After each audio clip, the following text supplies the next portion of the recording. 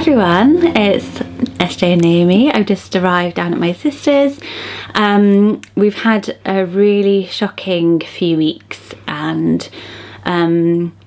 this isn't going to be a video that we normally would post. We normally just try and post when we've had some positive news, but so many people have asked how we're doing, and we're at a really critical stage of having to launch our back pocket fundraiser. It's a raffle. I just wanted to tell you that at the beginning in case you only watched a second of this video. Please stay tuned for the raffle, and it will be linked below. So when we did our last video, which was really great, and we were doing we'd had the great news that I was having the surgery, so that was really exciting. And then unfortunately at the beginning of December I just got ill. I just got COVID, and I was perfectly normal, just like absolutely living my best life. Well, really, one thing I want to say about cancer is that I did live with it, and I was living with it. And so I think that I really want to say to people, if you get, you know, these videos can be a disaster because you're thinking you can't live with cancer, and actually I really was when I was on Beacon. So then I got COVID, and then long story short, I just sort of didn't get better.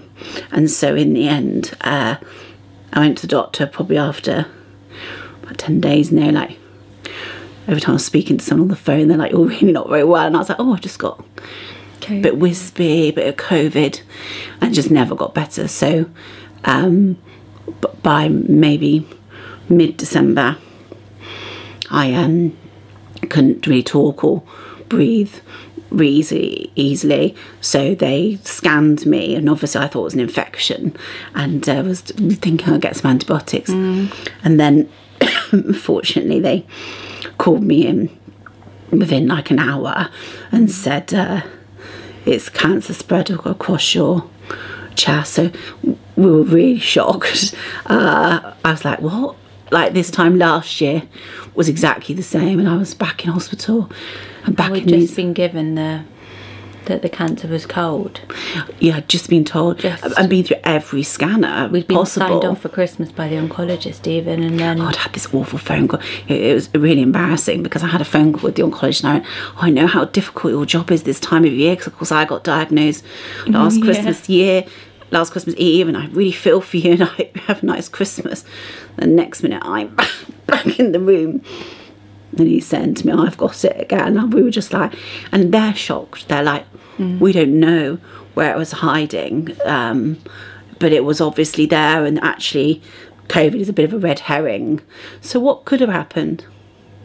So if I'm trying to find a positive, which is really, really hard to do, I could say I'm really glad I didn't have open surgery, which I was approved for. I even had the pre-medical, and the anaesthetist signed me off. If I had had that surgery, what would have happened is I probably would have come round. I would have had liver mets taken out, so I'd have less cancer in my liver. But what would happen is I'd have been led there in recovery, and probably my lungs would have gone. They would have gone, "Oh my God," lungs would have collapsed, and I probably wouldn't have come out. So I wouldn't have come out of hospital, and then I wouldn't have had chemotherapy. So then what happened was last Monday I arrived for my 5 days of, I was determined. I was in that hospital all weekend because of my breathing, so Dane was here and couldn't get my breath. So I ended up in hospital, and I got my breath and all fine, and got home. And they can't, because my cancer's covering my chest, they can't tell if it's like, if I've got clots or infection. It's literally just like a white blur. So yeah, what they say is there's so much going on in my chest. That's the dog. That's not Naomi making that noise. So hard that I can't make you laugh. Oh my God. Anyway, so I arrived for radiotherapy. I was determined. I was like, "See you Monday, I'm being here." Yeah. Wheelchaired in because I can't walk anymore. So I'm wheelchaired in. And they said, "So you're having one large session today?" And I was like, "No, I'm having 5 days." Well, no, Dr. Reed's going to see you after this. You're just having one large session. So I'd say to you that lying on that scanner, having major therapy, not knowing what's going on, but knowing that you're only having one session, you know that this isn't going well. And then this doctor, he really irritated me. He's this palliative doctor, and he was stroking my hand and saying how sorry he was. And he was talking to me about getting a big fluffy dressing gown, and I said to him, well, do I need to up my antibiotics? This is an infection. He said, well, we'll go and see Dr. Reed after. And then I just realised he was talking to me about my end of life rather than any treatment. So my mum was in the waiting room. And so they called my mum, and we were walking down the corridor, and I just looked and I said, I don't think they're going to give me chemotherapy even. And she was like, no, don't you? And I was like, no, something's going on. So then we were taken into the room, these awful rooms, and they just said, we're really, really worried about you. And he said, do you want me to be frank? And I was like, yeah. And he just said, you can. I said, am I having chemotherapy? He said, yeah, but you've got to go in tomorrow. He said, I've thought about it all night, all weekend, because I'd passed him when I was in this wheelchair going into the hospital. And he said, you've got to be in there tomorrow on this chemotherapy. I was like, well, I'm so relieved I'm having it. You know, like, it's so odd if you've got cancer, you're desperate for chemotherapy, for hope, basically. And then we were just in this room, and it was just a disaster, because you've got your mum next to you, the oncologist on the table, and this palliative doctor in front of you, and they're all looking at you, and no one is asking. And I was just looking at the wall and don't ask. Just do not ask. Like, just don't do it. No, don't do it. Then I asked. I was like, how long have I got? And they were just like, we've got weeks. And I was like, my God, like, you weren't supposed to say that. I was like, I can't believe you've just said that. So I just looked at my mum. Anyway, the thing about it is they don't know. They don't know. Because I have had this with my bowel, that I was really ill with my bowel. And the only way I've ever got through anything is by having hope. And if you take that out of it, which, to be honest with you, when I was really ill in December and missed Christmas again, and could only make it down for like an hour on Christmas Day or whatever, I was ever so low and depressed and couldn't talk. So I haven't been able to look after the children. And when you've lost your independence like that, you do lose hope anyway. So that had dwindled, and weirdly I had a sense of calm, because I was like, okay, I've got to control this now, and I have got to show up for chemo tomorrow. And that was probably one of the hardest days of my life, because I was completely off my head on all these drugs, obviously hadn't slept, and they're like, you've got to close your eyes. And I was like, I can't close my eyes, because I just think of my children. So it hurts too much.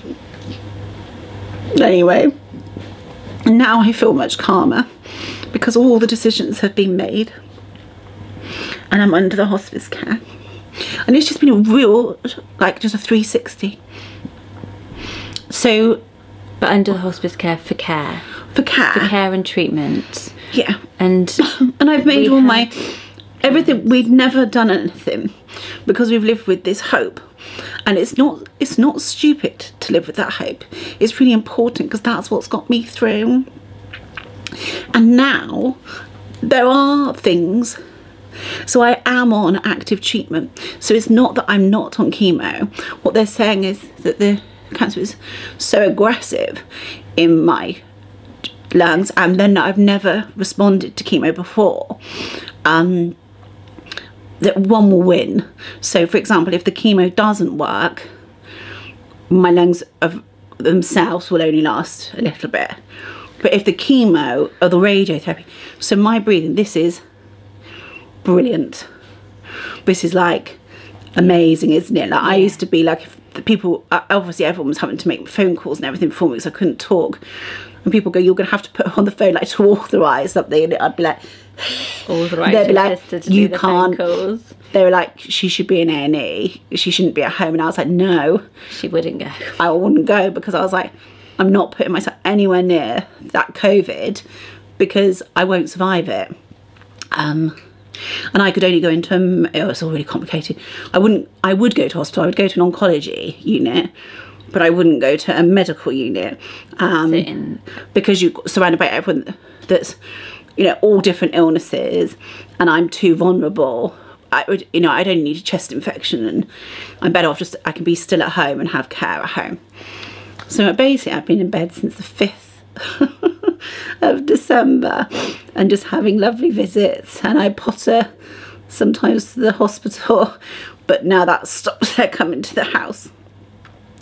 But we have got this opportunity. So we always wanted to do immunotherapy, but what happened was, obviously I was responding to Beacon and having operation. Yeah. So it'd always been on the back burner, but we'd always researched it. Had the numbers. We knew it's the way forward. We knew that we would one day. They just always told us, and I think it is the right strategy to keep, when it's working, then have the next thing. So you're constantly re-attacking the cancer, not putting everything at once. I don't know if that was the right strategy, but we had a strategy.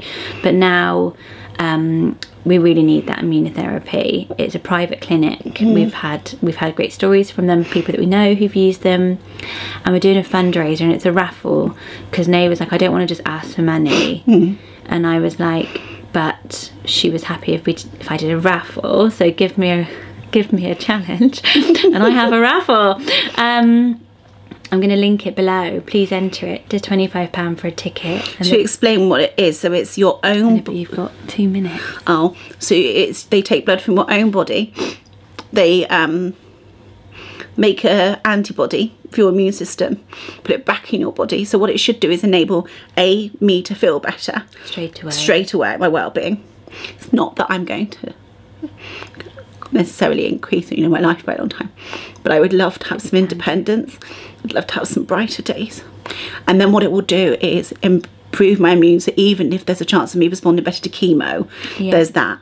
We've done loads of other things already, and I would say to you, we've exhausted every option that we can now. We have done it all, haven't we? Yeah. And we know where we are. I'm going to do this. Yeah.